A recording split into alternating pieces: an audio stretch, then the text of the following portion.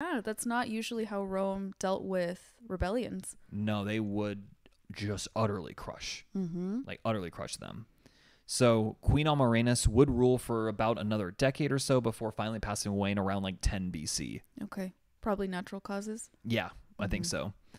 So remember that head that I spoke of earlier that was buried underneath the temple? Yes.